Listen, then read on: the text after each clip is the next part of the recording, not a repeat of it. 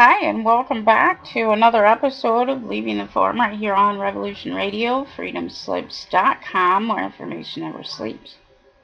We are a listener-supported radio station. If you'd like to donate, please visit us at www.freedomslips.com and click on our support pages. Every little bit helps. As always, we are also simulcasting on No Borders Radio at nobordersradio.co.uk, tammypepperman.org, as well as many others. If you would like to donate to our web development service, you could do so by clicking on the support button under the No Borders Radio player at tammypepperman.org. I apologize up front for my voice. Today has been a very long day.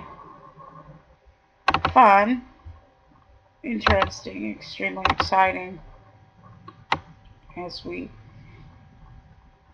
enter fully into the new realm. Evidencing themselves everywhere. And the poor FBI agents, psychiatrists, and others that have been working for the federal state protocol are all whining and projecting and pointing fingers elsewhere and stomping their feet and crying and, basically being jesters. And sadly, I am finding this entertaining. I thought when the time come that I would feel bad for them. But actually look like clowns, fitting their jester get up there. From thecron.com, infamous speed trap, town investigated over tickets. Waldo, Florida. The North Florida town of Waldo has long had a reputation as a speed trap, and it's no wonder. A small segment of highway that runs through Waldo requires drivers to speed up and slow down 6 times. 65 becomes 55, 55 becomes 45, then goes back to 55, then goes back down to 45 to 55 again, and eventually 35 miles per hour. AAA named the tiny town between Jacksonville and Gainesville one of the only two, quote, traffic traps, end quote, nationwide, and even placed an attention-getting billboard outside the limits of the town to warn drivers to slow down before entering. Now, Waldo faces a scandal following allegations that the town victimizes motorists to turn a profit. Ironically, privateering has become unlawful in a turn of events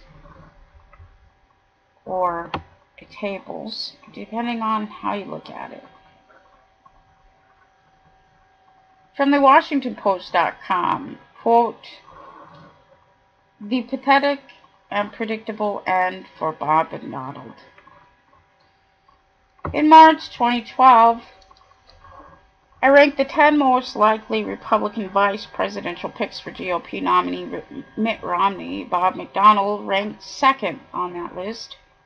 Today, roughly 2.5 years later, the former Virginia governor was found guilty on 11 charges of public corruption tied to his and his wife's relationship with a donor named Johnny R. Williams Sr. While it's always dangerous to call anything in politics, quote, the largest and most rapid collapse in modern memory, end quote, the fall from political grace for McDonnell is absolutely stunning and ensures his spot in the ignominious annals of disgraced politicians with national ambitions right alongside John Edwards. What's even more remarkable for me, says this reporter, than McDonald's collapse, however, is the combination of stupidity, avarice, and total political blindness that led him to this day. Donald has long been touted to me by Republicans in the know as a rising star. He was socially conservative, but not in a way that scared establishment Republicans or independents. He was a gifted communicator who knew how to stay on a message. And most importantly, he had the it factor, a combination of charisma and common touch that made people take notice. The talk grew when McDonald was elected state attorney general in 2005 and soared when he crushed state Senator Craig Deeds, writing a Bob's for Jobs slogan to become the Commonwealth's governor in 2009. And for much of his term, McDonald's approval numbers seemed to defy the gravity that was dragging down other rising state politicians around the country. Think Nikki Haley in South Carolina, Scott Walker in Wisconsin, and John Kasich in Ohio circa 2011-2012. That reputation and his demonstrated record of political and policy success was what made Roz Helderman's initial reporting about the McDonald's relationship with Williams all the more stunning. The couple had adopted shopping sprees, elaborate wedding gifts, stays in fancy vacation houses, rides in expensive cars, straight cash and watches, among many, many other things. The list of what the McDonald's took from Williams really has to be seen to be believed. So here it is. And of course there's an image on here, and you can find that at WashingtonPost.com. Blogs, The Fix, WP 2014-9-4, The Pathetic and Predictable End to Bob McDonald. I'll continue reading. There is simply no way that any politician who is as allegedly able and ambitious as McDonald would not understand that the relationship between his family and Williams was deeply inappropriate. It's inconceivable, and yet that was the case with the McDonald's sought to make in the weeks-long trial that saw almost 7 dozen witnesses called. McDonald, his lawyers argued, was simply doing for Williams what he would do for any Virginia businessman hoping to get attention for a product. An interesting quote. A governor who would do anything for businessmen hoping to get attention for a product. Parentheses, Williams was pushing a dietary supplement called Anatoblock, end parentheses. That eye-rolling, difficult-to-believe justification for the parade of gifts showered on the McDonald's was made even less believable by a number of former aides to the governor and First Lady who said they had repeatedly warned the two of impropriety of their relationship with Williams. The extent of that relationship, as detailed first by Helderman and then by the prosecutors, was such that there seemed very little doubt that after 3 days of deliberations, the jury would return a guilty verdict on at least some of the 14 counts. That the jury convicted McDonald of all 11 counts of public corruption speaks to the conclusiveness of the evidence presented against him and the tremendous folly of his actions. In the end, and this is the end, although McDonald has yet to be sentenced, I'm left with a feeling of amazement at the vast gap between how McDonald was regarded, including by me, as recently as 2 years ago, and who he turned out to be. His judgment, which was touted as one of his best attributes, wound up being one of the worst. McDonald's political career had long been over. The jury's decision simply cemented that fact and then put another 2 layers of cement on that cement, but the professional and personal decline confirmed by a jury of his peers on Thursday remains stunning in the depth and, frankly, dumbness. Very last line, quote, politicians, they're just like us, for better, and in this case, worse. Yeah, politicians are not just like humanity in any way, shape, or form. Polykratis, of course, means to control and possess many, and those who practice such usually walk away with nothing, according to all of the written texts. From Salon.com, neocons insane new strike. House GOP prepares modest bill authorizing perpetual war everywhere. Once again, Congress and minions are working hard behind the scenes to create and maintain all of this as required by the silent weapon for quiet wars there. Attorney arrested for playing whack-a-mole down in Texas. Interesting story today in the Amazon from RT. Amazon warriors fight off loggers. It's an interesting story because these folks apparently don't know what a politician is as they are hunting them. Illegal loggers have long invaded areas of the Amazon rainforest, tired of what they say is a lack of sufficient government assistance. The Ka'apor Indians feel it's time to take matters into their own hands. The tribe sends out their warriors who hunt down loggers and drive them off the land. The Ka'apor Indians are the legal inhabitants and caretakers of the territory, along with 4 other tribes. Together they have set up monitoring camps in the areas that are being illegally exploited. It's a heads up for any politician or any businessman who wants to attempt to raise the Amazon. I'm all for protecting human beings, and as part of that, if a politician moves into any country and attempts to raise it, they're up for grabs. Hunt away.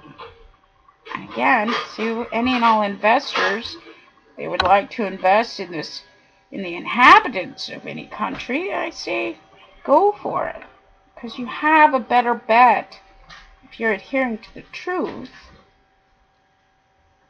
because it's a sure one rather than consensus reality and something that might occur if you can maintain the presentation according to the CIA. And you can read about this in book 4, Church Committee Reports, as supplementary detailed staff reports on foreign military intelligence. Page 12 ascertains the CIA is, of course, a production company.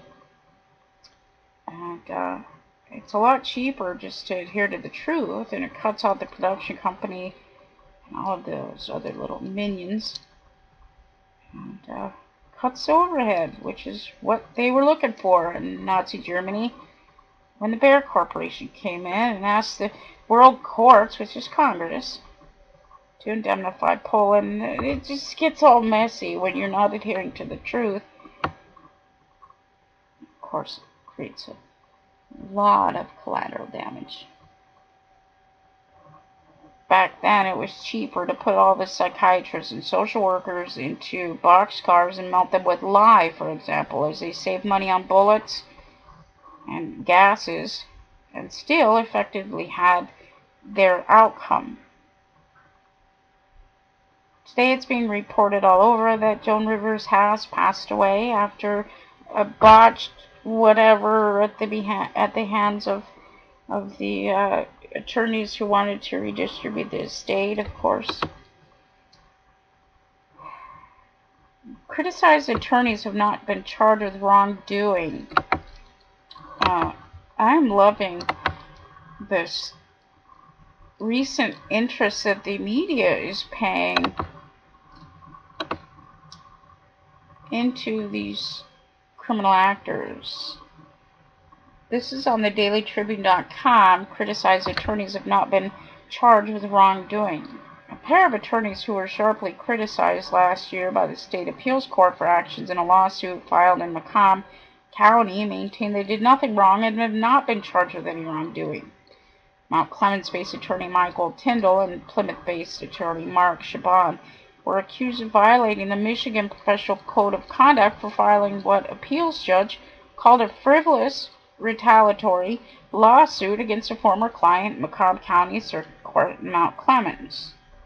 The appeals court last November called their behavior egregious and outrageous and directed Judge John Foster to file a complaint with the Attorney Grievance Commission. Foster was also criticized for failing to dismiss his case shortly after it was filed in 2010, allowing it to proceed for 2 years, during which he erroneously appointed a receiver for the defendant's business. the appeals court said. More than 10 months after the COA opinion, the Grievance Commission has investigated, but there have been no formal charges made against the two attorneys or the judge, who said they responded in writing to the inquiry by the Commission earlier this year, but said they have not heard back. Excuse me. AGC probes are not public. If one was deemed appropriate, a formal complaint would be filed with the State Attorney Disciplinary Board, blah, blah, blah, all the crap. But it's nice to see the media picking up some of the slack and the furtherance of the well-being of humankind rather than national security.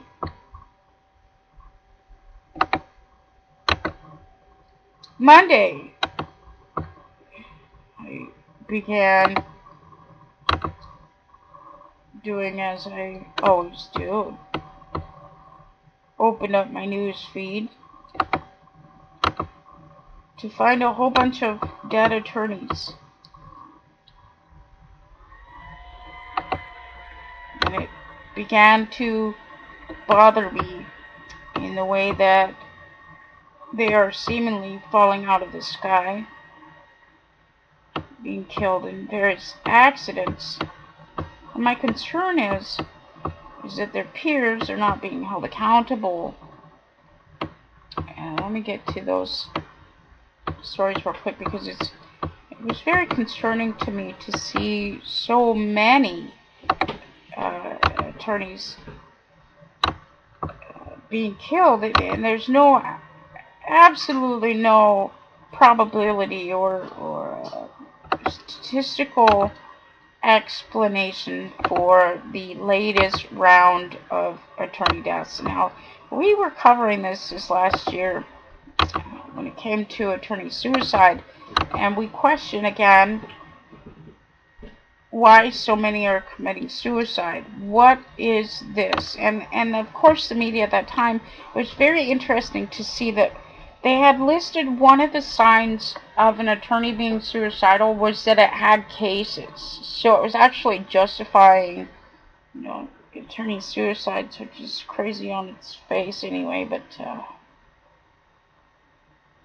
I think they've all gone nuts. As of Monday, it was, man, very busy week this week. It's been exhausting. From the dailyfreeman.com, Kingston City Court judge charged in custody dispute. Kingston City Court Judge Lawrence Ball has been charged in Kingston City Court in a custody dispute with his estranged wife, 6th Ward Alderwoman Lisa Ball, according to a complaint filed in Kingston City Court on August 6th. The complaint alleges that on August 6th, at about 4 p.m., Judge Ball, quote, did intentionally and knowingly commit the misdemeanor of criminal contempt, end quote. They were signed by a city police lieutenant, filed in Kingston City Court, and then transferred to and received by the Hudson City Court on August 14th. According to Alderwoman Ball's complaint, Judge Ball picked up the couple's 3 children, Connor, Parker, and Turner, on August 6th without her permission and in violation of the state Supreme Court order giving the Alderwoman custody of the children during summer break. Balls are in the process of divorcing, according to Ulster County Clerk Nina Postupak, who confirmed that their divorce papers are on file in her office. Hudson City Court Clerk Rosemary Zukowski said that Judge Ball was not arraigned in Hudson. She said a court date will not be set until we figure out the logistics of who's prosecuting the case, but we can't calendar the case. The Ulster County Clerk declined to comment and referred calls to the State Office of Court Administration, asked whether Judge Ball will be removed from the bench as a result of the arrest. David Book Staver of the State Office of Court Administration said, quote, that may be a matter for the State Commission on Judicial Conduct. For more information on this one, you can go to the dailyfreeman.com. From WKSU.org, High Court disqualifies Cuyahoga judge charged with kidnapping and assault. The Ohio Supreme Court says a Cuyahoga County Common Pleas judge is disqualified from hearing cases after a grand jury issued a 5-count felony indictment against him Judge Lance Mason was indicted by the grand jury Tuesday. He was arrested on August 2nd after allegedly biting and punching his wife as they drove through a suburb with their young daughters in the back seat. Mason was indicted on 2 first-degree felony counts of kidnapping and 3 second-degree felony counts of felonious assault. He was also indicted on misdemeanor counts of domestic violence and endangering children. Mason will remain disqualified while the indictments are pending. On the same channel, WKSU.org, more charges filed in massive credit union fraud case. Toledo water official resigns following water crisis. An Ohio family wants federal investigation into a police shooting. An attorney for the family of a man fatally shot by police at an Ohio Walmart is calling for the U.S. Justice Department to open a civil rights case. It's interesting, all of these things that are going on. From Jezebel.com, interesting reporting source. Florida judge charged with over a dozen instances of improper conduct. Earlier this year, Circuit Court Judge Linda Schoonover was removed from a case after sending one of her litigants a friend request on Facebook and then allegedly retaliating against the litigant when her request was denied. You're gonna like me or I will punish you. These things are crazy. What the hell are they thinking? Are they this narcissistic to actually believe that people have to worship demigods of Baal? From RT.com USA, Guatemala defies Monsanto law pushed by U.S. as part of its trade agreement. It's interesting to see the pushback there. From the dailymail.co.uk, top lawyer 31 killed in bike crash, leaving her lesbian partner to raise their new baby daughter alone. A top Seattle lawyer has died after a truck crashed into her bike, leaving her partner to bring up their 7-month-old daughter alone. Sher Kong, 31, was riding in the bike lane along 2nd Avenue in the city on Friday morning when a truck made a left turn and struck her. She died at the scene. Tragic accident came less than 2 weeks before the city plans to improve safety for cyclists at that intersection. What a coincidence. What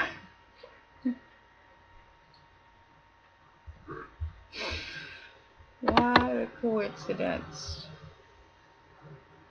From the Denver.cbslocal.com, Erie plane crash victims identified. Wreckage moved to Greeley. Erie, Colorado. The 5 people who perished in Sunday's plane crash in Erie have been identified.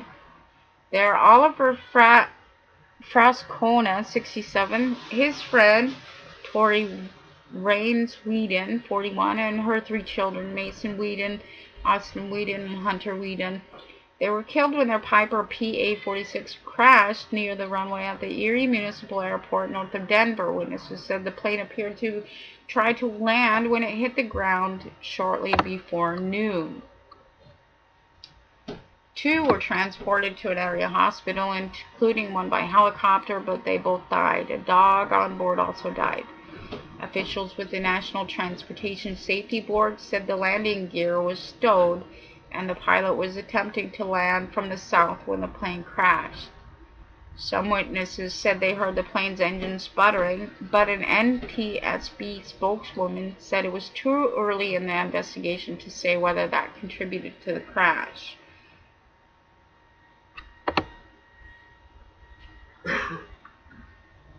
Oh, sorry. It's starting to reload the page on me in the middle. Sorry about that, folks. Still trying to... Well, we're in the preliminary stage of collecting the facts. Until we can analyze the facts, we can't comment on that. The NTSB's Courtney Leader said the agency's preliminary report is due in 5 to 10 days, it said. Quote, we have not taken any factors out of consideration, so we'll be looking at man, the machine, and the environment, end quote. Crews will remove the wreckage Monday afternoon to a salvage yard in Greeley, where it will be investigated for clues. Friends and neighbors said Frascona had a passion for flying. Yesterday morning, I watched him take off. I was right here, and everything looked good and normal, said Tom Van Loan, who lives across the street from Frascona, whose house sits near a runway at the airport. A partner at the real estate law firm where Frascona worked remembered the passengers fondly on Monday. Quote, everyone on that plane touched the lives of many. The law firm mourns their tragic death.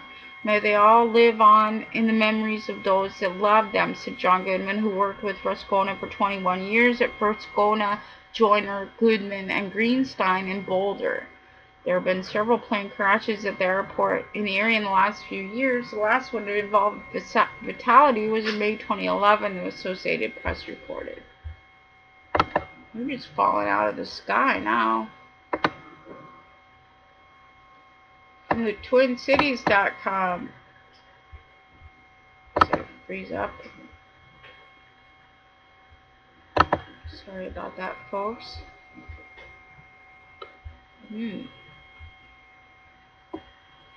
TwinCities.com. First Green Line fatality under investigation. Another accident. Woman killed by Green Line train was a former attorney. Now, folks, what are the odds? Everybody out there, I mean, these are impossible, probable, you know, on its face, but absolutely impossible. Sick stuff. You've got these psychopaths out there whacking each other now. The most recent attorney that was trying to whack the informant that rolled on him down there in Texas. I mean, that's just like a week ago, and this is just sick. The woman struck and killed Sunday morning by a Green Line light rail train on University Avenue has been identified, says the TwinCities.com. Shannon Buchanan, 42, of Minneapolis, was hit by a train shortly after 10 a.m. in the 3400 block of University Avenue Southeast near the St. Paul, Minneapolis border, according to the Hennepin County Medical Examiner's Office.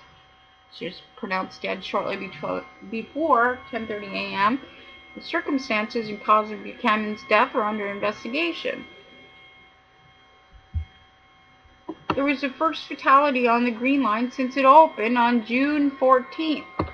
Buchanan was attempting to cross the tracks on a pedestrian walkway from the south side of the railway to the north side at the Westgate Station near University Avenue and Emerald Street, according to Metro Transit spokesman Bruce Howard.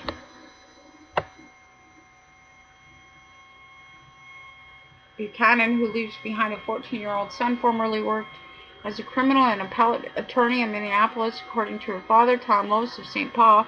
The loss has been devastating for the family, he said. Quote, it is worse than anything you can ever imagine, end quote. 2012, the Minnesota Supreme Court placed Buchanan on disability inactive status after the Office of Lawyers' Professional Responsibility filed a disciplinary petition against her. A referee found that she had been diagnosed with a, quote, serious mental illness, and, quote, for which she was receiving treatment. She was barred from practicing law. According to her online LinkedIn profile, she was working most recently as a legal consultant. Isn't that what the whatever his name is from the aftermath of Katrina? At first he worked with horses, and then he went into consulting. And they all do. All these politicians. Bo and Rocker's show was great last night. Bo was talking about how you know, these politicians just change faces, and one of the most profound was Brown. Prime Minister Brown got out of the UK, quote, UK administration, and he went right into the American administration, banking, and everybody else does too. You watch these things in the media, and you believe these corrupt fellows and all of these things are actually being punished or moved about. They're only being moved about inside of the corporation to a different department to be just as efficient as they used to be, but now they're the behind the scenes. So you're not seeing the faces or the hands that are actually running the business. Calling out the deaths of attorneys, for example. This is interesting that all of a sudden Rick Perry, General Counsel, is under indictment, and then all of these attorneys start dying in droves, and agents, they're absolutely in chaos. Everybody's whining and screaming and killing each other and everything else. And if I didn't know any better, it looks like Rick Perry's behind the scenes flapping his mouth about his peers, which is interesting because he's actually one of the highest positions in the trafficking industry. And sadly, because of his financial ability and his position and his charisma and character and all of these things, there's going to be a lot of follow guys, of course. I mean, it just follows the business schematic of politics itself. Well, here's one. We talk a lot about what the U.S. Incorporated did in Iraq when Saddam Hussein did not want to join up with the Confederacy. They just whacked him and told the sheeple that he had weapons of mass destruction and all this garbage by which to enable them and allow them to do that. Ironically, Castro has come forward from RT.com.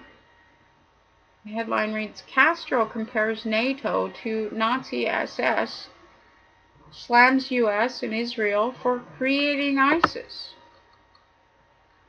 Cuba's former president, Fidel Castro, compared NATO's recent statements to that of Nazi SS and accused US and its allies of igniting conflicts abroad. Castro slammed John McCain for backing Israel and accused both of being involved in the creation of ISIS.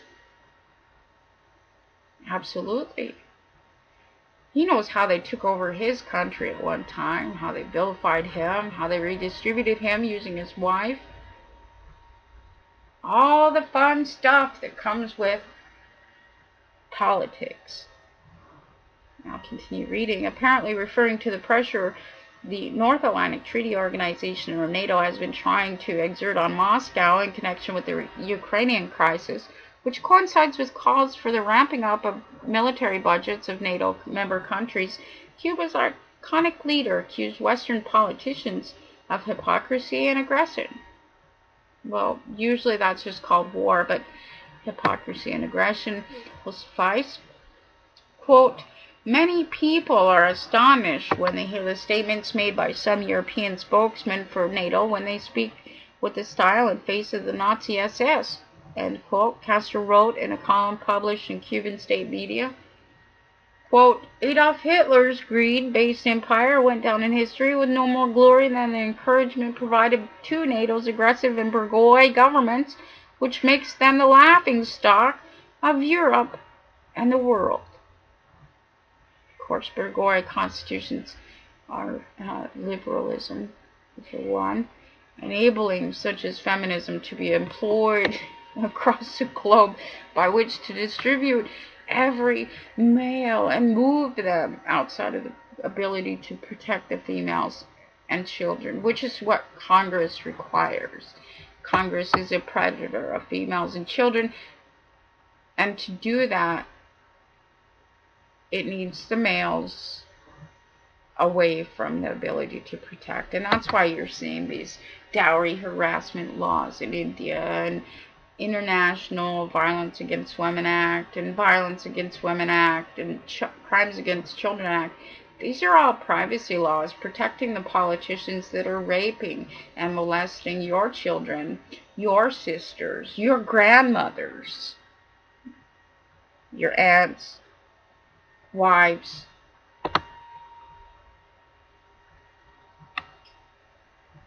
Continue reading from RT.com. He accused McCain of supporting Israel's Mossad intelligence agency, as well as participating, quote, together with that service in the creation of the Islamic State, which today controls a considerable and vital portion of Iraq and reportedly 1/3 of Syria as well.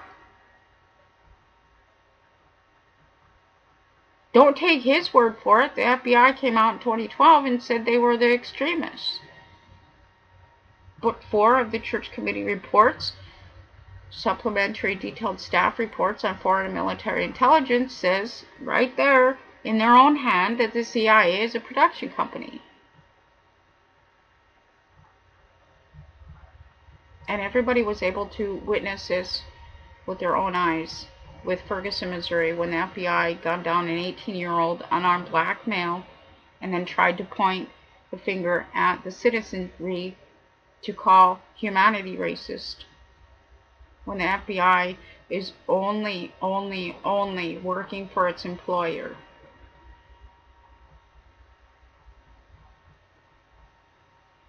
The 1924 Racial Integrity Act, passed by Congress, said that the FBI should be killing black people.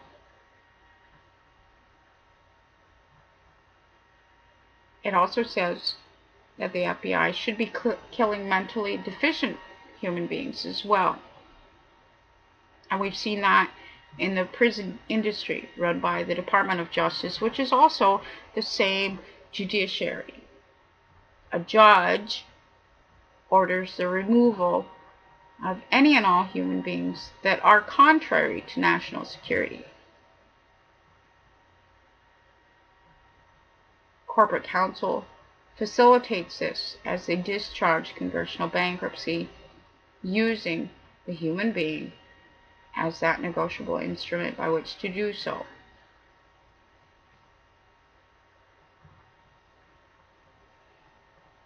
Castro attacked the West for its cynicism and said that it became a, quote, symbol of imperialist policy. Yeah, 1648 Treaty of Westphalia kind of was the icing on the cake when Rome restructured and became what is known as the United States of America fully in 1941 with the Atlantic Charter. There's no third ally there. There's no triad. There's no none of this stuff. It's Congress. It's been Congress since 1941 Atlantic Charter. It appears to be other things. It's still the same actor. Quote, the world has seen no respite in recent years, particularly since the European Economic Community, under the strict and unconditional leadership of the United States, decided the time had come to settle scores with what was left of the two great nations, Russia and China, that had carried out the heroic deed of putting an end to the imperialist colonial order imposed on the world by Europe and the United States, Castro said. Now remember, the United Kingdom is an oxymoron. That is not England. It is also not a kingdom.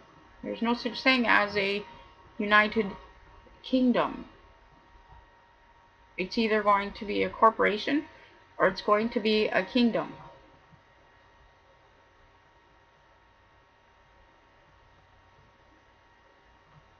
I'll continue reading. Instead of promoting conflicts, the government should, quote, introduce more food. He says build hospitals. However, that's the way that they pick up prisoners of war through the 1864 Geneva Convention. So we would like to see a decrease in hospitals, which we're seeing now as they close down. And of course, he says in schools for the billions of human beings who desperately need them. No, education started out as part of the depopulation program. It stems from the word pedagogy, or attendance on boys, which is removal of the firstborn son, and how Castro lost his ass to the United States Incorporated years ago.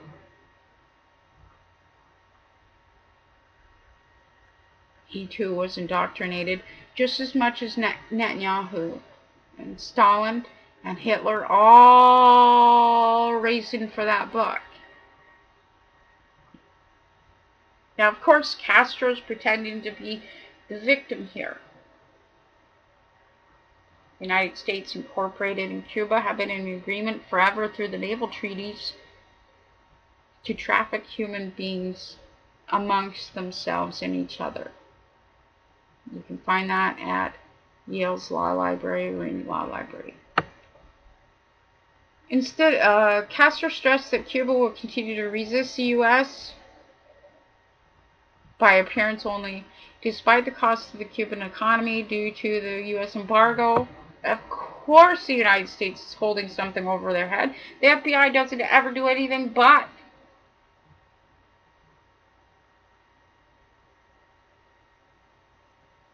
But does it hurt Castro? No. Who does it hurt? Human beings that Castro is projecting or pretending that he is protecting, as much as the United States Incorporated is doing the same thing, which is, bottom line, the reason everybody lost their Treasury commissions. Treasury is only for the protection of human beings, not the redefined, quote, person, meaning corporation, that allows corporate welfare to be maintained, but actual human beings. If you want to read that story, it is on RT.com. Headline is Castro compares NATO to Nazi SS, slams U.S. Israel for creating ISIS. And of course, Israel was infiltrated, the country, the landmass, or what was proposed as a landmass, was infiltrated in 1948 when Congress came in, slaughtered all of the citizens, took a lot of them into refugee status, got them to patronize them within the action of Hearts and Minds, which is a war tactic, buried all the bodies, promoted through the U.S.-controlled media that there was something else going on, not that Congress was raising anybody, just like always. CIA group at that time. No, 1948 would have been the year after the CIA was created out of the CIG, which is the Central Intelligence Group. And again, you can read that in Book 4 of the Church Committee Reports. It's all right in there.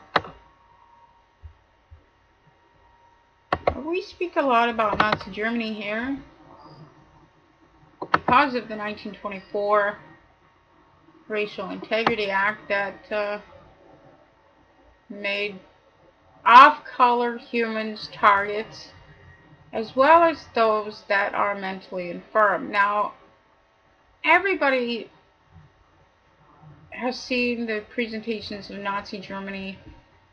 People walked into gas chambers and in front of firing squads. But when it happens in, quote, the U.S. Incorporated, nobody's realizing what that actually is. I would like to revisit a story that came up a couple months ago from the MiamiHerald.com. Behind bars, a brutal and unexplained death. The purported details of Darren Rainey's last hour are difficult to read. Quote, "I can't take it no more. I'm sorry. I won't do it again," he screamed over and over, according to a grievance complaint from a fellow inmate, as Rainey was allegedly locked in a shower with the scalding hot water turned on full blast. A 50-year-old mentally ill inmate at the Day Correctional Institution, Rainey was pulled into the locked shower by prison guards as punishment after defecating in a cell and refusing to clean it up, said the fellow inmate who worked as an orderly. He was left there unattended for more than an hour as the narrow chamber filled with steam and water. When guards finally checked on prisoner number 060954, he was on his back and dead. His skin was so burnt that it was shriveled from his body, a condition referred to as slippage, according to a medical document involving the death. All of the listeners know what slippage is, because when you put a piece of meat in the oven, ultimately the skin starts to pull away from the meat as it is cooked. this mentally disabled man, human being, in the United States Incorporated, Florida, was cooked inside of a prison, but you're still horrified about the gas chambers and the firing squads.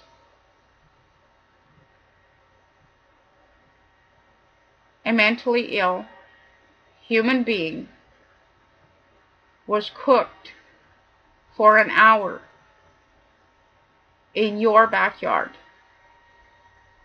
by your government.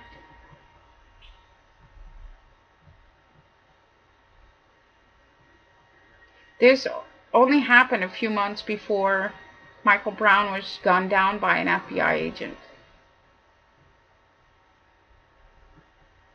This happened before a human being was choked to death by NYPD.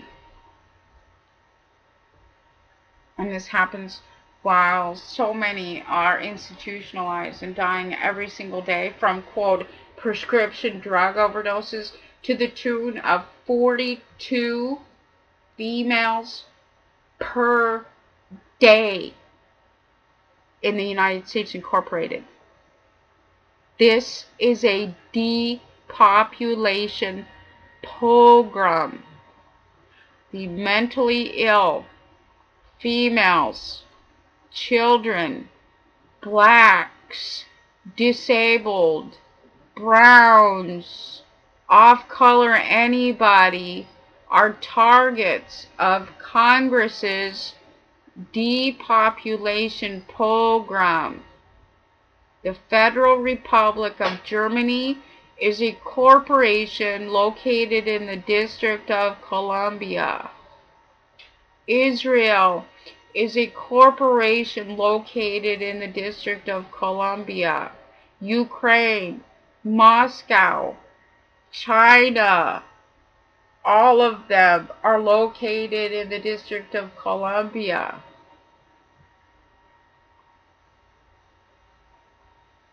Now, let us go to the truth. Last October, almost 1,500 Syrian children were gassed by the same Hitler that did it last time. Today, that same Hitler is perpetrating war upon citizens in the Ukraine, in Russia, in Iraq, in Afghanistan, in Israel. And that same Stasi agency, the FBI, otherwise known as Hamas, ISIS, Al-Qaeda, is still perpetrating the same war against you continually. In 1974, Dr. Henry Kissinger, Memorandum 200 to the National Security Council, maintained that depopulation should be the highest priority. By 1975, he had established a quick and efficient means of doing that through what is known as the Office of Population Affairs. I urge everybody to go to the Office of Population Affairs at your own government. I'm not going to give you a link. I want you to see it yourself. Google Office of Population Affairs. When that comes up, click on it, and you will see that it is the Department of Health and Human Services, which is also listed on Dun & Bradstreet as Rick Perry. He's also listed as the General Counsel. I urge everybody again to go to the General Counsel's site in Texas, and you can view everything, including its choreographer, or the one that puts on all of these court presentations when you go to court. There is no law, there is no justice, there is jesters, and jesters in black dresses, facilitating, quote, court process through the Court Sciences Incorporated, which says it's not only the underwriter, it's the choreographer. Hallelujah, we found a way to ensure everything and guarantee that it occurs. We don't have to leave anything to chance. Our process can be choreographed. And of course, that's not Nazi Germany. I don't know what is.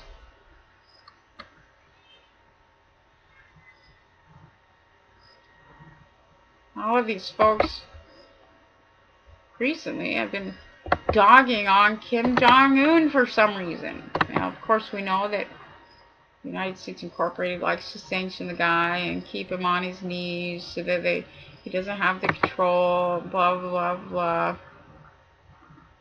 I really want to go into depth on that one, because this week some of his prisoners are complaining, and they're in the media again. One of them has perpetrated espionage against North Korean state. Now, in this interview, it was very interesting that it said there's never been any human rights violation, and that Kenneth Bae is working 8 hours a day, 8 hours only, 6 days a week, meaning he has a day off. And the story goes on to say that none of the prisoners have complained of human rights violations. Quote, all said they were treated fairly by the North Korean authorities and has been allowed to contact their families. And of course, Mr. Bae was charged with the equivalent of espionage.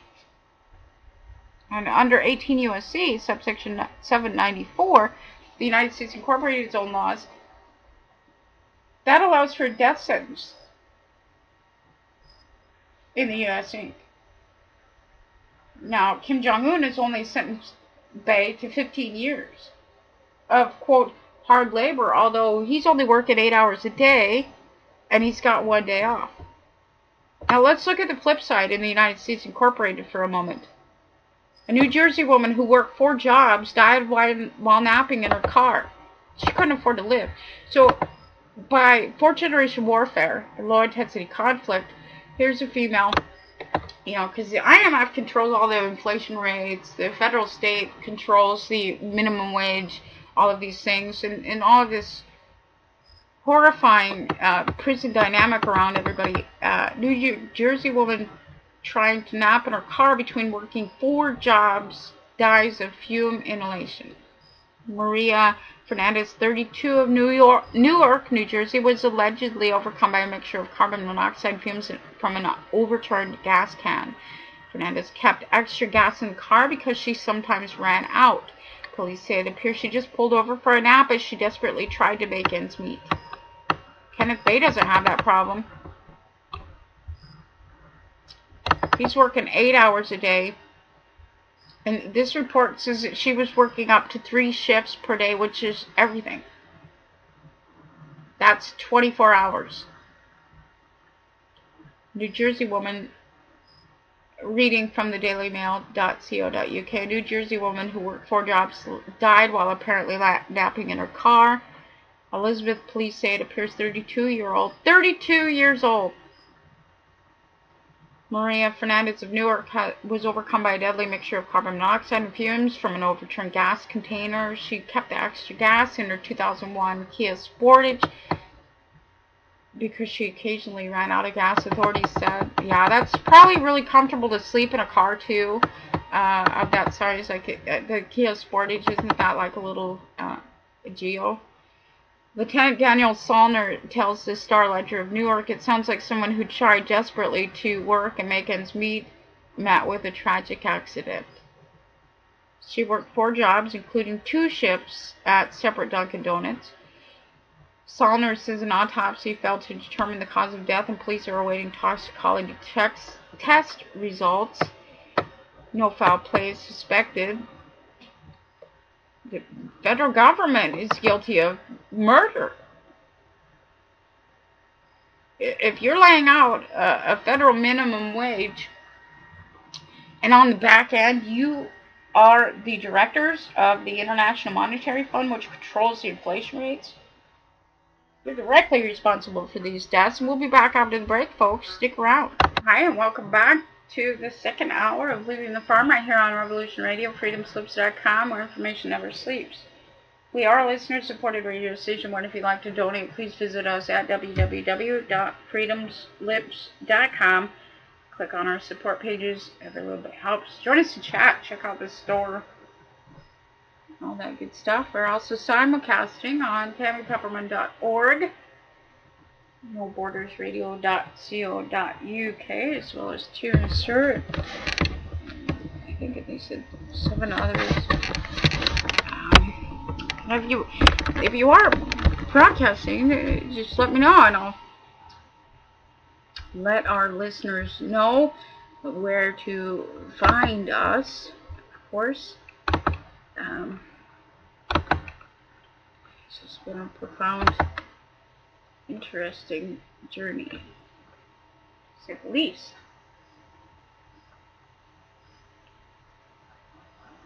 Now, of course, we've got an agent that outed himself in defense of pedophiles this last week, and then he's all up in a huff because we actually presented that to everybody so that they can be aware of not only the pedophilia that's surrounding this whole global community, but who the actors are, where they like to hide, and what they like to present so that people will engage with them, by which to prey on children.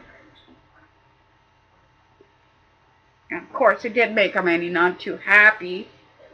I've been hearing it for the last few days as he incessantly argues that there must be something wrong with me, although there's evidence that he protected a pedophile. Of course, it claims against Rocco, which is hilarious. This guy, he wants to believe so bad that Rocco's all locked up and everything's just failing for us, and the United States is just hurting so bad because that's what he wants to believe, contrary to all of the evidence that says otherwise. Just so all of the agents and psychiatrists know, of course you know the word, cognitive dissonance, and the fallback on the easier to believe truth. Once again, sadly, that never works to protect you. If you are looking the other way, while your handlers cannibalize you, it doesn't do anything for your self-protection or preservation. Now, once again, I'd like to call attention to this attorney arrested in murder for hire plot, San Antonio. This is on KSAT.com. San Antonio. An attorney who practices law in Corpus Christi and maintains an office in San Antonio was arrested last Wednesday for criminal solicitation of capital murder. An arrest warrant was issued for Paul Andrews, 57, in San Antonio, after a joint investigation by the District Attorney Susan D. Reed's office and the Texas Rangers revealed they planned to have a man killed. The man is a key witness in a case where Andrews and other attorney Keith Gould, 52, were indicted for a third-degree felony offense of battery arising from allegations that the two men paid a case runner to solicit and refer personal injury cases to the law firm. And again, to all the agents that claim this is not piracy, keep looking the other way so that you can be cannibalized efficiently, I guess.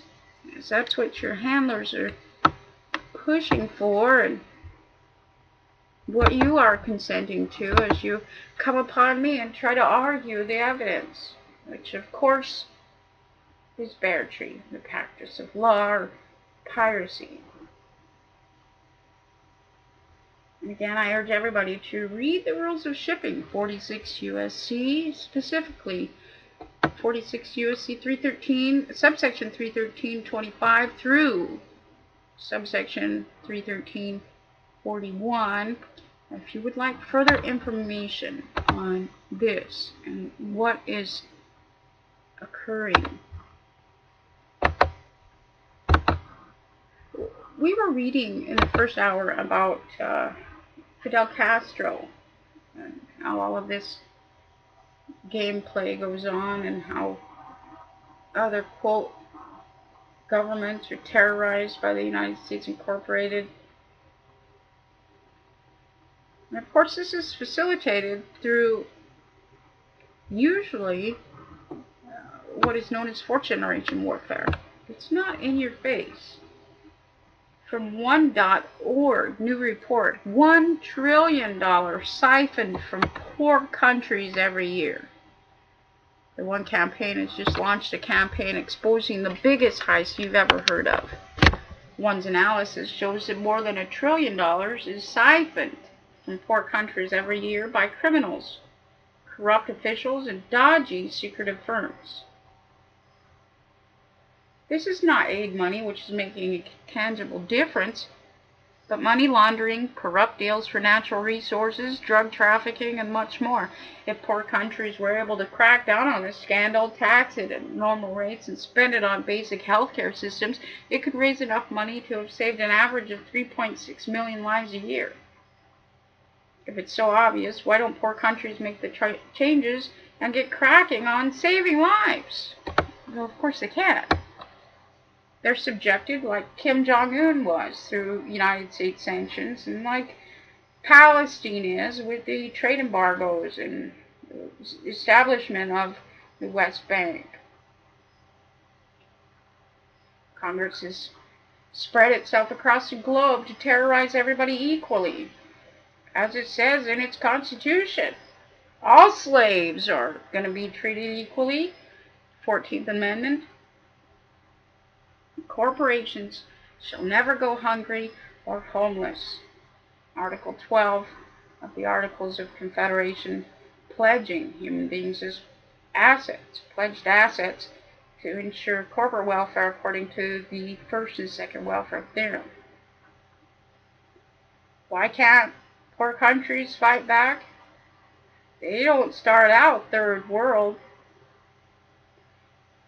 Third world country only happens after Congress raises it. It's a perpetual Agamemnon. If you want to read the originals or the original concept, you go read the Iliad by Homer. Of course, all of the text stemming from the Homeric hymns and translated out to you of Babel, so that you don't know what's going on. You hate each other. Come on, we don't like brownies. We don't like blackies. We don't want like whiteys today. We don't like Christians. We don't like Jews. We don't like anybody except for Congress. Corporations, yeah. General Counsel. Corporate Counsel, discharging congressional bankruptcy by the action of bottomry, diagnosis, and repair. Let's throw up another hospital, shall we? We'll collect some more prisoners of war with the Red Cross. That's the interesting thing this year, and all of the changes that have been occurring. First one is the requirements for attorneys, if they still want to be attorneys under the new bar standards. Bar standards. That's one is very, very important for everyone. Federal agents, humanity, Congress members, all of those of the New World Order.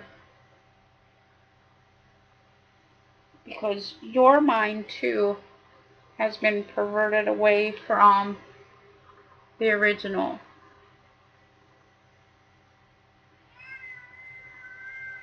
Originally, when the Treasury Commission was first authorized to form governments, this was intended to protect humanity, of course. And there was a bar standard that says, well, you're not to violate the public law. No harm, do no harm. Now along came this Guild of Attorneys, and it says, well, we're going to set up a bar association, and we're going to redefine these things. We're going to be the government. And of course, we can see that with the lower chambers of the House of Representatives, the House of Delegates, that have full control over the American Bar Association. Again, please look higher, because that thing is not the standard. which is the delineation between the public law and acts of commerce and private acts, which define what is and what is not a sovereign state. 28 U.S.C. Chapter 97 explains further, as well as the restrictive principle of sovereign immunity. There is none under acts of commerce and private acts or jurisdictiones. Things like that do not carry with it immunity or sovereignty of any kind. When you're in the action of harming a human being and identifying yourself as a psychopath. But getting back to the starting point before I go out any further into a vent, things changed this year. When the standard was risen, the bar was raised, attorneys suddenly found themselves having a little quandary in order to maintain the action of being an attorney. There is now a requirement for a psychological evaluation to determine whether or not they are a human being or a psychopath, which is the foundation of the public law, of course. I don't want anybody around me that's willing to shank me for a buck. It's been interesting, to say the least. Excuse me. You know, it's so sad. There's a lawsuit in the works for what just occurred against Joan Rivers. She went in for a routine procedure and found herself dead within just a few days. And of course, we've already covered all of this with Bo's mother killed the same way, Joseph Reynolds, Bonnie. And again, it goes right back to Memorandum 200 of the Henry Kissinger directed to the National Security Council that says depopulation should be the highest priority. And of course, this lawsuit, the attorneys get in there, they're all ambulance chasers. Melissa's going to pay out some of her hard-earned money, and the attorneys are going to cash in, and ultimately they might not find that she was murdered. And 5-10 years from now, maybe based on principle, Melissa will win a couple $100,000 after spending so much, usually in the millions, as we can evidence ourselves, especially this last week. What was it? Governor Christie had spent $50 million in the last year alone on attorney fees as they redistribute him fully, while still keeping him special. Of course, Andrew Cuomo came in and recently, and his office thought to investigate some criminal activity, so it sent out a subpoena. Oh boy, when Cuomo realized that the subpoena was going to him directly and he's the offender, oh, that subpoena was pulled back in a heartbeat. It's a lot like the actions of Rick Perry. No, don't investigate me. We don't want any investigation into the corruption in my office. Are you crazy? I'm not going to pay for that. I'm going to veto that one. Well, as you can see, it doesn't work that way. In reality, evidence speaks for itself. It's interesting. Got a caller on the line. Are you there? Hey, it's Hey. Kurt Martin, aka United States. How are you? Good. Different number there. What's going on? It's been a busy week. All of these agents. What's on your mind? Well, I just happened to notice today that on the front page of Daily Mail, where everything's kind of on the front page, and I don't like that script they're running, but I managed to find a computer here that seems to handle it. But anyways, there are no less than four pieces demonizing the police state and cops. And there's a few of them that are very telling here. I'll start with this first one. Police officer who wrote on Facebook that Ferguson cop did society a favor by killing black teen Michael Brown is put on administrative leave. Only administrative leave for saying something like that in accordance with the 1924 Racial Integrity Act. Yeah. Well, it's a start. Once they get him in the chute, then there's all kinds of different things that hit the path along the way down.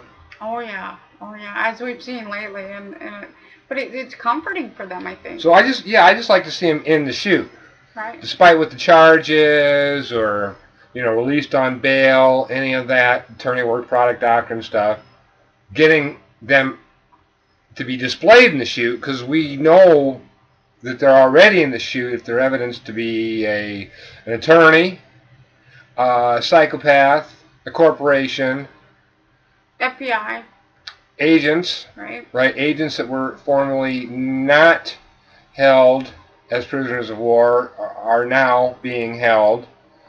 As per, and this is all per our agreed entry. I keep trying to tell the agents out there that, okay, we got this agreed entry. Here it is. Here's the link to the Dropbox. Go read it. And then they go and talk about something else. They want to project back on you. You're, invoke title. Or you're just a moron. That was the saddest thing this week. We've been, laughing, of course, because these jesters are dancing all around and screaming and throwing fits and stuff. But the saddest part was at the inception. We try to tell these lower agents, hey, look, you need to look around at your peers and stuff, and that is out of love. If you're innocent, we want to get you out of the line of fire. A lot of these officers are so innocent, but boy, man, these ones recently that have been attacking us are definitely not innocent in the protection of pedophilia and stuff like that, and it's just the false allegations. The minute we, evidence their works and put that up on YouTube, you can find that over at Bonus Entertainment, the Master Lewis video. But it's been absolutely profound, because then the result of that was, projecting onto others, making false. And there was more things he said I could have put up. I just didn't for time constraints. I save all that stuff to a file. Absolutely. And we always deal with it on the side here. Absolutely. So anyway, just to tie up this story, then Jason Lentz, a 17-year-old veteran of the Elgin Police Department in Illinois, is under investigation after colleagues discovered multiple racially charged Facebook posts. Wow. So, and that location is also another development project, and that goes in line with the North Korea, Illinois project so many years ago, when they started this crap by putting black people in one neighborhood, white people in one neighborhood, brown people in another neighborhood, and then they began pitting them against each other. And if an FBI agent comes along and kills a black child or a white child or Mexican child or whatever, then they can blame the society for that and say, oh, it must have been your neighbor, because who's going to investigate? Everybody got to see with their own eyes Ferguson, Missouri, when the FBI killed an unarmed black baby. Then 40 more FBI agents came in to, quote, investigate. Then they wrapped the National Guard around themselves to protect corporate counsel from any fallout, as humanity began to realize, wait a second here. This is the same thing that happened during the Civil War, when Congress made slavery legal and then pit everybody against each other and told them that they did it. It's the same schematic. Humanity is not racist. We love each other. But this has always been the game. And of course, now they're realizing, Civil War risks are not covered by cover-hold insurance. War is not covered by cover-hold insurance in these hedge funds. Hedge funds managers, we're seeing that their heads slapped off now, and it's a wild time right now. Everybody seems to be in chaos. So going on, I got another one here. Yeah, just to show you. Police officer pulled gun on black off-duty firefighter as he left fire station with his 2 young sons. Firefighter Keith Jones was with his 9 and 12-year-old sons on August 15th at an Oakland fire station when he was confronted by a cop with his weapon drawn and told to put his hands up. Sick. On the video, the firefighter can be heard trying to calm one of his sons down, who was crying during the frightening interaction. Terrorism. Let's just call it for what it is. Now get this, though. Oakland PD said that the officer acted within policy. Absolutely. He's paid to terrorize people, and he needs to be removed from the ability to do so. Corporate counsel needs to be removed as his director. Now, let me point out here, these cops all acting within quote-unquote policy, where the policy comes from. Policy, which means to kill many, by the way, which we've defined over and over again here, is handed down by attorneys.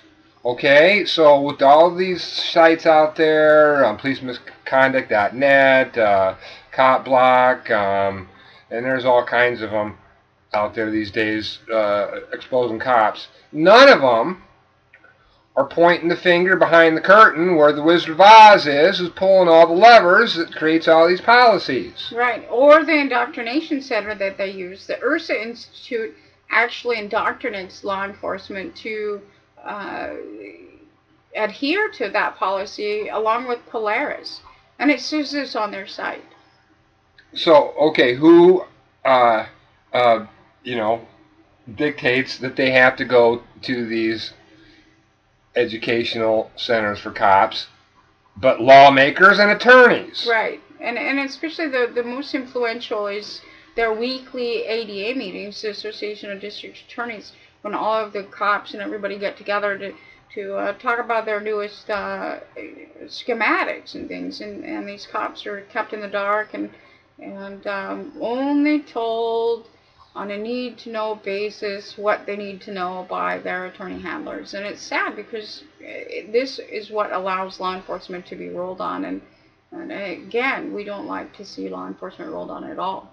Well, if they're a psychopath, that they've chosen their form of government, and they're standing under that attorney, protecting them head and foot. I've got no use for them under the public law. They need to go away with the rest of the psychopaths. Absolutely. And if you want evidence of the attorneys rolling on law enforcement to all law enforcement, please go to my conversation I had with Scott K. Summers, the conservator for McHenry County, Illinois, who's corporate counsel, wherein in that conversation he rolled on law enforcement and said it wasn't him, it was them. And it's been interesting since. Yeah, so, I mean, if you really want to look at who's to blame behind this, because, again, going back to that ABC article from circa 1999-2000, the courts adjudicated low IQs. Yeah, that they can have hiring policies of IQ of 110 or lower. Right. And it's a requirement so that these law enforcement officers can be manipulated. And this stems all the way back from the 1929 Geneva Convention, where the officers were all maintained also as prisoners of war. Not agents and not attorneys since the 1933 Emergency Banking Act. 12 U.S.C. subsection 73, attorneys came in and said, no, I'm not hypothecated. Others can be negotiable instruments. And you can see this written into their statutes. Natural person, only a natural person could be a surety up until last year, prior to the time when the attorneys and other fictional entities were declared dead by the United States court as per 38 U.S.C. subsection 108. They were missing. We looked for them all over and we could not find them. Now, and getting to the next story here. Cyclist died after he was hit by a police car, which then reversed over him before officer tried to arrest him. Oh!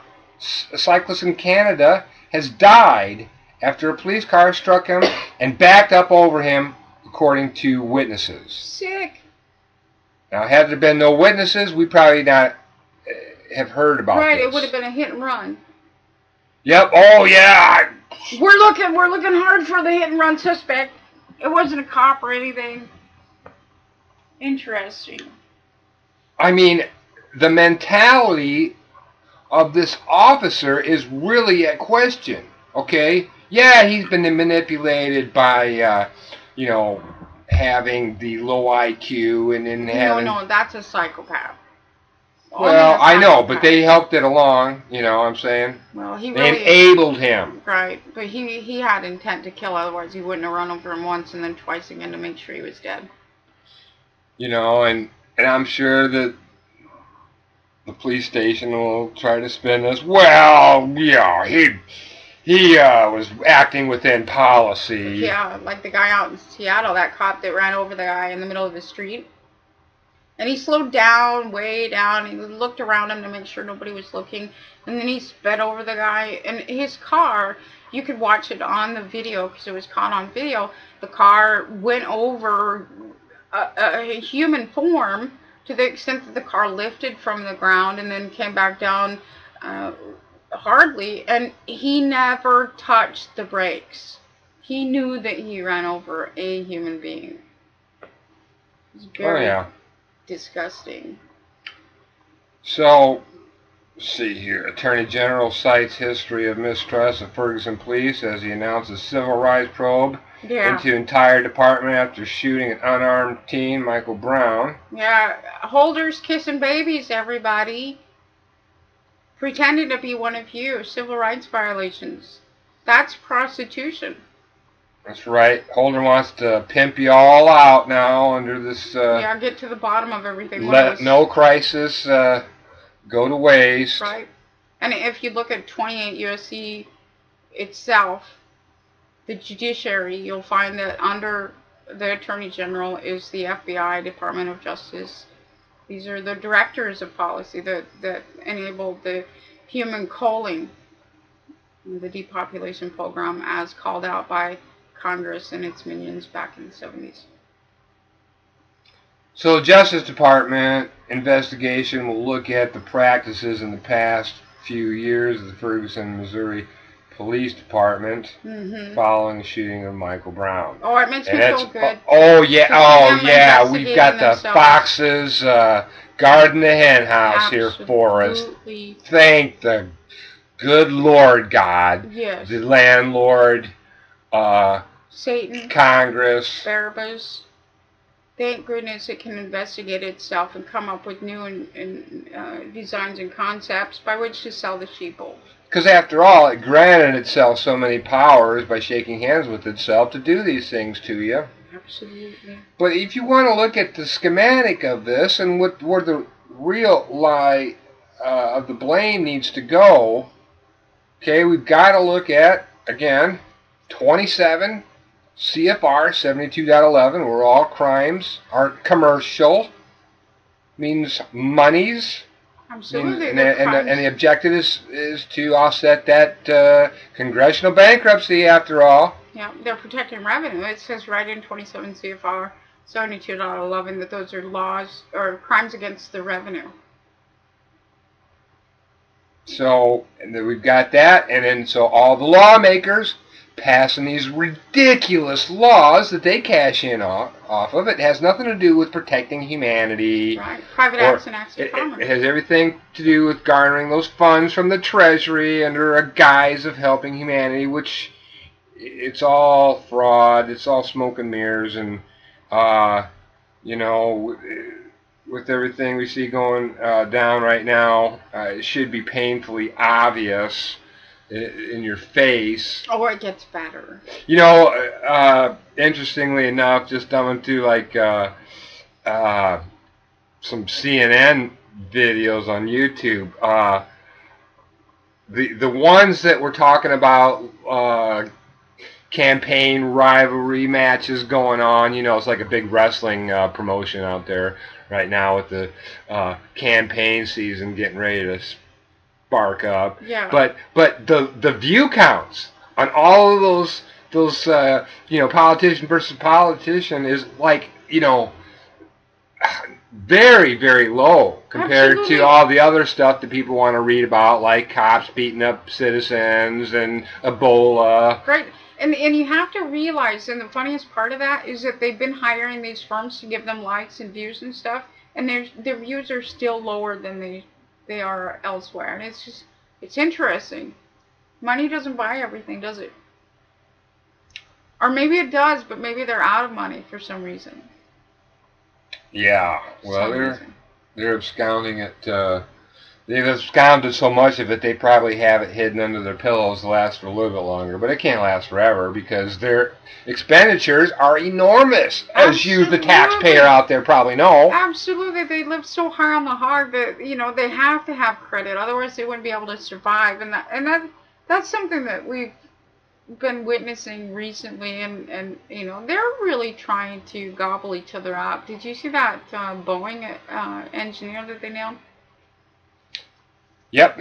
These what are those planes for the government, the 51s or 31s or whatever they were, that they had those jets built, and then they can't use them, 35s, whatever they are. Oh, the F-35, yeah, that's been a bottomless pit, money hole created by Congress to just suck in your finances and willy down to nothing, and right. And really they're spending the money on other stuff behind the scenes, and they're putting this presentation of the F-35 in front of you. Right, but now they're going after the engineer instead of themselves and each other, and it's just sick because all he was doing was following policy. Yeah, and the engineer's going to roll on them until he gets whacked, and, it's a never-ending cycle. Speaking of that, former FBI Director Louis Freeh, F-R-E-E-H, likely fell asleep at the wheel in Vermont car crash that left him seriously injured, say police. Oh, come on. They're just whacking each other left and right and hurting each other. How many can that... Look at the odds on these things actually naturally occurring. This is sick.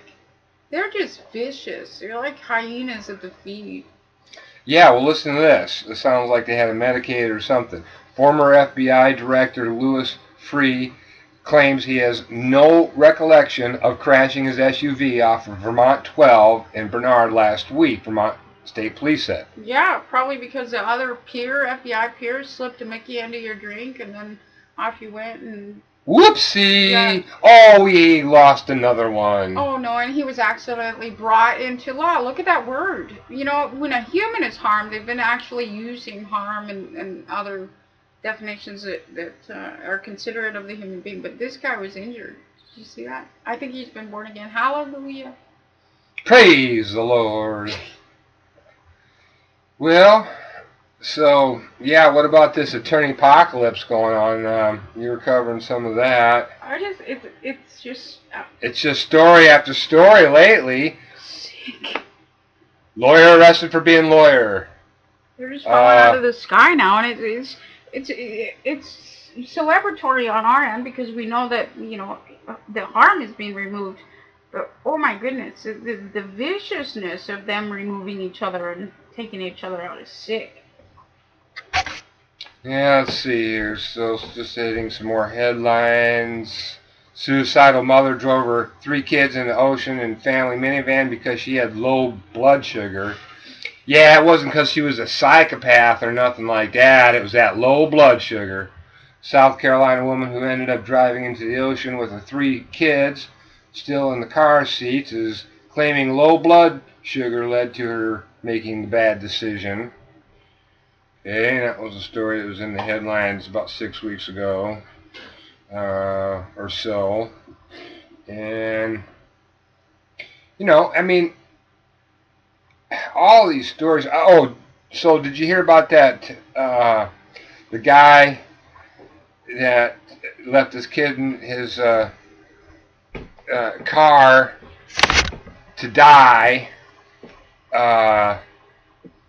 is now looking at being tried for murder. Yeah, and I think that one's a posture. I was trying to get to the bottom of that, but he looks like a CIA operative.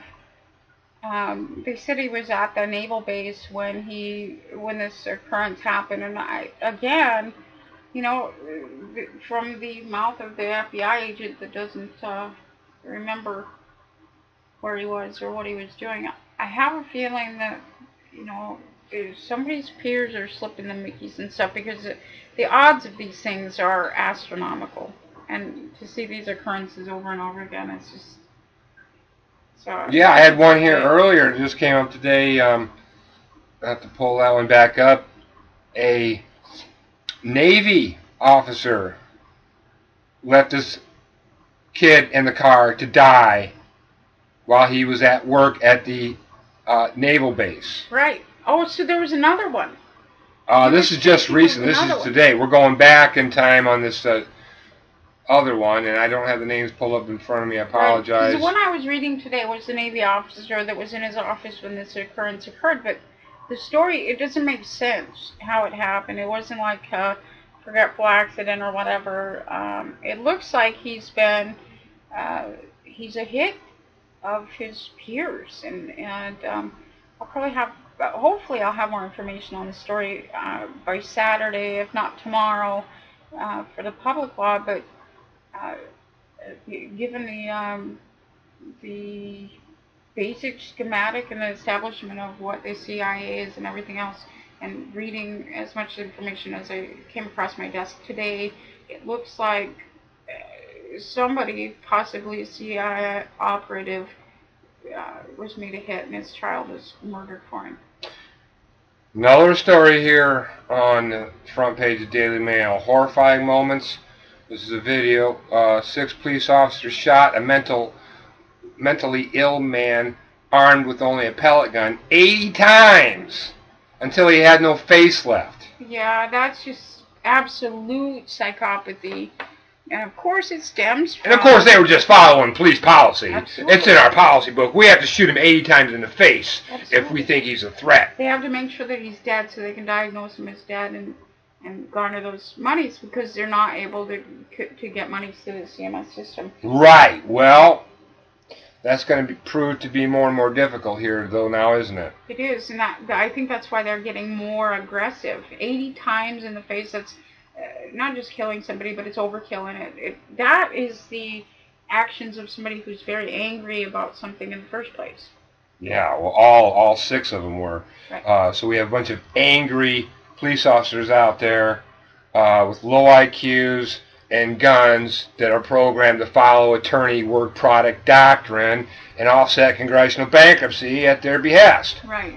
Scenes from the surveillance video show the police officers filing on Jose Walter Garza outside a Texas truck stop on Saturday until the 30-year-old collapsed in a hail of more than 80 bullets. Sick.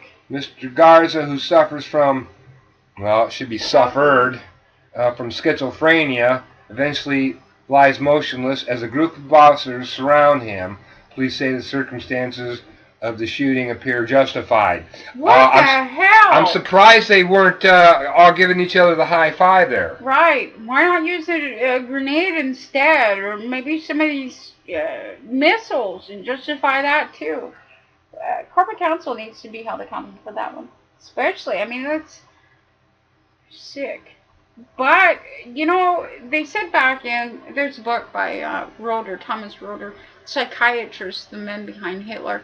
And chapter 5, Useless Bread Gobblers, it says in there, you know, that if you can convince a society to dehumanize itself, it's easier to control and manipulate, and of course identify human beings as useless bread gobblers, by which they can be killed and slaughtered in these manners without anybody noticing anything, without anybody raising a stink. He was just mentally disabled, or as the story goes along, he was just a Mexican. No, he was a human being, and he was gunned down by the federal state's directives to gun him down in a perpetual action of Nazi Germany. And, you know, 42 females per day are dying of accidental prescription drug overdoses through the psychological industry. The same psychiatrists are killing females at just a horrifying rate of speed that have been gunning down children. And if humanity doesn't wake up to being in Auschwitz, it will eventually overtake them, like it did last time. But if they realize and they stop patronizing Satan or the new Hitler, the gray Hitler, it stops. And it's been a very interesting journey to watch the, again, the agents this week are just going nuts. But sheeple also have to realize what's going on and take part in being their authority, the authority.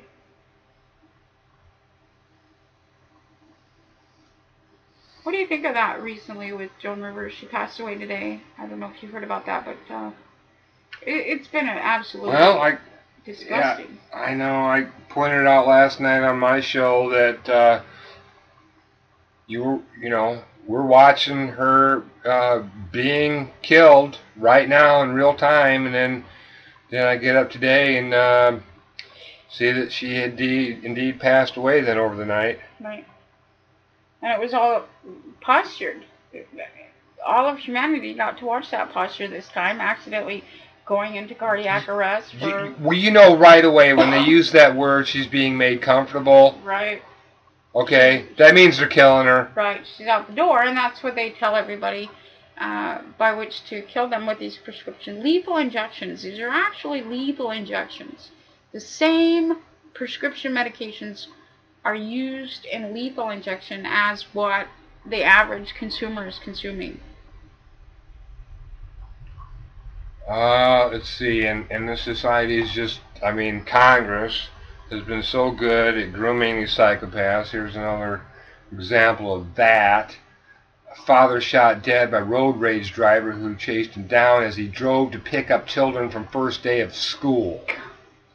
Michigan man driving to pick up his two young children from school has been shot dead in what police believe was a road rage attack. Derek Fleming, 43, and his wife Amy Fleming had just had lunch together and were on their way to pick up their children after the first day of school Tuesday when they announced Martin Edward Zale, 69, when they encountered Martin Edward Zale, 69, in his 2012 Dodge pickup. A representative from the Fleming family, attorney William Moore, says Zale was screaming down a side street so fast that Amy Fleming believed he was going to hit their 2014 Ford Escape. Wow, sick. Okay, for a driving incident. Okay, oh, you cut me off. That's going to cost me a second in my travel time. Oh, I'm going to take about, maybe the rest of my life here, at least an extra 10 minutes and chase this driver down. It just, you can drive over the speed limit, or you drive the speed limit. Okay, either way, it's not a violation of public law. But the point of the matter is, if you're going for your typical local drive, 10-20 minute drive, okay, how much time is that really going to save you? All right, there is no. This is the delineation between a psychopath and a human being. A psychopath is more concerned about getting to work on time than he is about running over a bicyclist. And I referenced that story about the cop who said they said there's going to be no charges against him for running over the cyclist, even though he was texting when he veered off into the bike lane. Right. And you have to realize, too, that since the inception of politics, usually it's the FBI that are gunning people down in their cars on the way to school so that the local community and the local government can offer them protection from this, quote, madman or madwoman on the loose. And it's always been the FBI or an FBI informant that's facilitating these things. And we can all go back to Chicago this last couple years here where You know, there was a detective that was nailed for T-boning a woman in his car. He caused the accident, and then he fined her for it. And the evidence was all there that said he T-boned her. It wasn't, she was never at fault. However, the court went through the legal process and allowed that to fester and grow. And then finally they said, oopsie. Well, where are all those monies that they collected? Where are all those investments? Where are all those tranches? Where is all that money that they got during the court process while that case or the estate was in seizure? That's what I want to know. And again, today, we're dealing with the same thing. One of the longest running prisoners on death row today was released along with his brother after there was DNA evidence suggesting that he never committed a crime in the first place. But he'd been in prison collecting all of these monies for corporate counsel and facilitating all these derivatives and revenue streams. And it's just profound, because at the end of that, you know, everybody feels relief, but it's not relief. That was what the business schematic intended to do. Okay, yeah, and so the, getting back to filling the holes here from my earlier stories, the sexting Georgia dad who left his toddler son to die in a hot car faces death penalty after he's charged with murder. That was Justin Ross Harris, and he's going to be charged with murder for leaving his 22-month-old son Cooper in his car for 7 hours. Did you catch the... Oh, yeah. And so the headline on the other one, though, the father is arrested after toddler dies in hot car after being left all day in Navy base where dad worked. Navy officials say a 17-month-old boy was found dead in a vehicle at the naval station in southern Maryland. Well, I guess his Navy job was more important than his own son. Right. Did you catch the one about Delaware governor accidentally tweets a photograph of a woman in bondage gear? Oh my goodness, no, I didn't. Delaware governor Jack Markle's office mistakenly tweeted the racy photo while publicizing a public education initiative. Ugh. Yeah, they did the same thing back when they started selling that stuff. Remember Hustler and all the hullabaloo in the 30s and stuff, and what's her name? I forgot her name right now, but man, they're just disgusting. And you know, it's written in Revelation. These filthy pigs promoting these things, and dirty birds, unclean fowl, promoting the most disgusting concepts. And well, the most disgusting thing that people are gonna start to really cringe here as they find out more and more that all these wars that they're enticed into throwing their, you know, children in there, you know, so they can be thrown on the bayonets of the enemy to, you know, protect the interests of capitalism and offsetting congressional bankruptcy.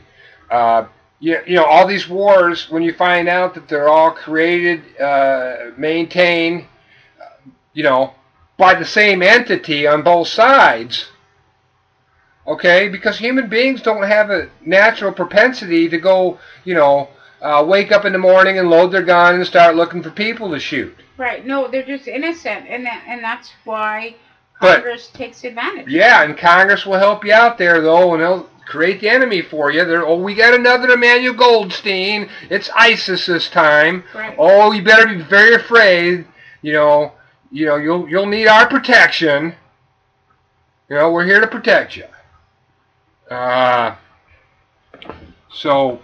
That one story came out of North Carolina. I wanted to touch on that before we're out of time. From the RT.com USA, DNA clears North Carolina's longest-serving death row inmate and his half-brother. North Carolina on Wednesday released an inmate who had served 3 decades, 30 years on death row, a day after declaring he and his half-brother were innocent in the 1983 rape and murder of an 11-year-old girl. Superior Court Judge Douglas Sasser overturned the convictions of Henry McCollum, 50, who was on death row, and Leon Brown, 46, who was serving a life sentence. Both were convicted of raping and murdering 11-year-old Sabrina Bowie. However, a recent investigation by the North Carolina Innocence Inquiry Commission, NCIIC, found no DNA evidence of the crime scene that could be traced back to McCollum or Brown. Instead, as Sasser noted, the DNA of another man was found on a cigarette butt left near the body of the dead girl, saying the new evidence tested in 2010 contradicted the case put forth by prosecutors. The DNA matched that of Roscoe Artis, a convicted sex offender who lived a block away from the soybean field where Bowie was found. Artis is serving a life sentence for another murder and rape that occurred just weeks after Bowie's death. They knew. And I bet if we looked into his personal history, he was an informant for the FBI. He had a criminal past. They held that over his head. They played catch and release with his prospective murderer until he had festered into what they created.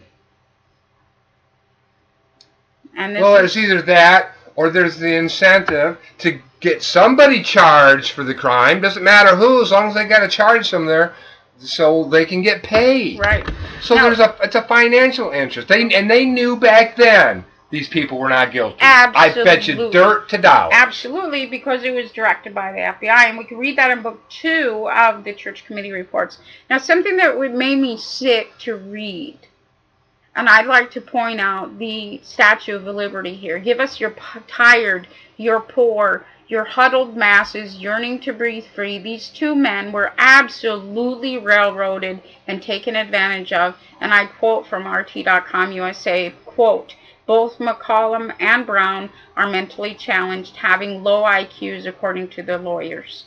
The men, 19 and 15 at the time, they were children, respectively, confessed to the crime after lengthy police interrogations. Now, only if the FBI is involved in a murder is the FBI going to force a confession.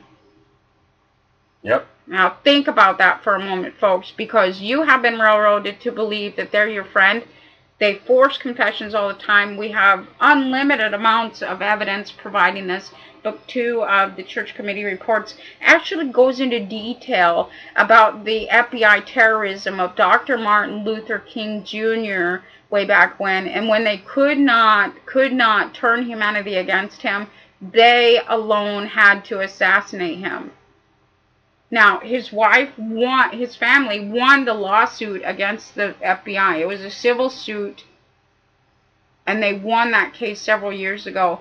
And it's been off the radar for humanity for a long time. I don't know if it's because humanity doesn't want to believe that they have hunters in their backyard.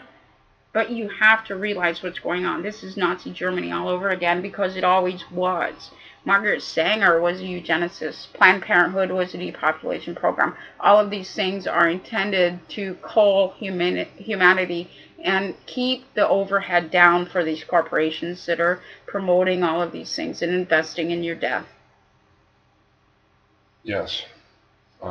Yeah. Mulder and Scully and Skinner, X-Files, that was all just a, campaign PR stunt for the FBI. More on this story about this naval base guy. Father 40 arrested at naval base where he works after forgetting to drop his baby son off at daycare, leaving him to die in a hot car 7 hours later. John Jenick, 40, of Leonardtown, was supposed to have taken his young son to the daycare center but forgot. During the course of the workday, Jenick made 2 other journeys in the car but failed to spot his 15-month-old baby. Right, that's what you're saying. Either it's a hit or he did it intentionally. I think he might have been drugged up, like the story that you were reading about the FBI director that got in an accident and didn't know how he got there. And they did the same thing to the officer down in Florida, remember? Yeah. The one that had the altercation and shot the guy in the movie theater. Same thing. It was a Manchurian candidate, and everybody's witnessing this, and it's all through prescription medication and influence of psychiatrists. Yeah, either way, it's just quite sad to see all these reports of babies being left in their car to die in the hot sun because the parents or whoever's toting the kid around are too busy chasing down that almighty dollar, or worse, like you said, through the action of medications and other, imposed force, this is happening. Absolutely. Either way, The odds. innocent young children are dying. Right. And the odds are against these happening by happen chance. I mean, this is like. Well, how many have we seen in the many. last month? Right. It's through, I've never seen Right. this many children being, reported on dying in hot cars as I have this summer. And it's not even been a hot summer. Right, and that's what evidence is, an agenda. It's not an accidental happen chance. That is the evidence of an agenda. Oh, we'll be back tomorrow night, folks. TammyPepperman.org with Public Law with Bo and Tammy. 10 to 12 p.m. Eastern Standard Time. Be well, everybody. Thanks, Bo. All right. We'll see you.